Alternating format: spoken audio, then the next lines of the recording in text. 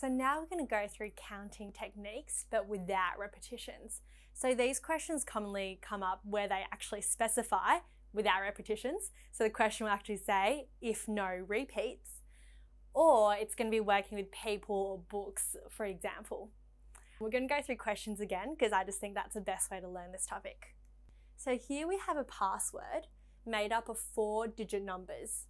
Now, how many different passwords are possible if repeat is not allowed? So no repeats, all right? So that means examples of your possible passwords are 1764 or 4530 and so on. So you can start with 0, remember? But examples of passwords that aren't acceptable is when we have 1 and 1 because a 1 is repeated, or when we have 0 and 0 because a 0 is repeated, or for example that or that.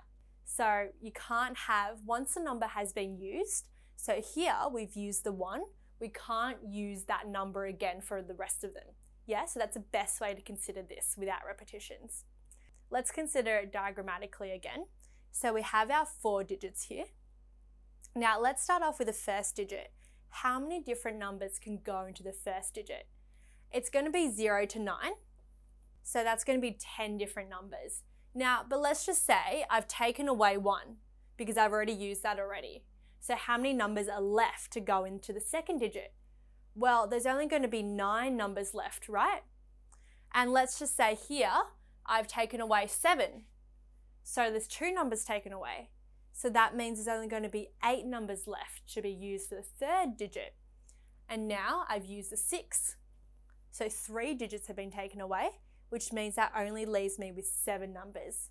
And because it's and between all of them, I just multiply it all together and you should get 5,040 different ways. So whenever there's going to be no repeats, there's always going to be less ways because you're subtracting the different amount of numbers that can go into each one. Drawing a table can be annoying in an exam, so what you can do in an exam situation is write it out like this, where you go 1, 2, 3, 4. So those are your 4 digits. And you can go 10 numbers can go there, 9 numbers can go there, 8 and 7. And you know, because and between them, you just put multiply in between them. And can you see how that just gives you what we have here? Okay, so this is a method that you can use in your exams. It's just a little bit easier than drawing out a table. So the important thing you can see here is when it says without repeats, what you need to consider is what happens when you've already used one of the numbers. So essentially all you need to do is subtract it from the amount of numbers that can go into the next one. So here we've gone from 10 to 9 to 8 to the 7 different numbers can go into the 4th digit. If we went on to the 5th digit, you'll be left with 6 numbers and so on. Let's go on to the next question now. Okay, here we have our password and it's made up of 3 numbers followed by 2 letters. And here, once again, we have, if repeat is not allowed, we want to find out how many different passwords are possible. Okay? So the possible passwords are any of these, which you can see that you have no repeats of any of them. But the impossible passwords are the ones where you have that's 3 repeated, or the letter is repeated, or the letter is repeated, or the number and the letter is repeated. So the same idea as before. If I've already used that 3 here, I can't use the 3 again. If I've already used the K here, I can't use that K again. So let's consider it in the same way. We have our 3 numbers and 2 letters. Let's start off with the numbers first. So how many different numbers can go in the first one? It's going to be 10 different numbers. But I've already used up the 2, so there's only going to be 9 numbers left for the next one. Now I've already used up the 2 and the 3, which means there'll be 8 numbers left. But when we go to the letters, we start all over again because the numbers and letters don't affect each other. There's still 26 letters left. Can you see that? So there's still 26 letters here. I use my G up, so that means I'm left with 25 letters. So just because you're minusing numbers from here, it doesn't affect the letters. That makes sense. The letters is still 26 different letters that you can choose from.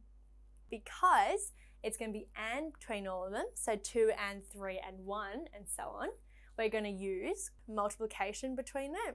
So just multiply all those numbers up together and that should give you 468,000 ways.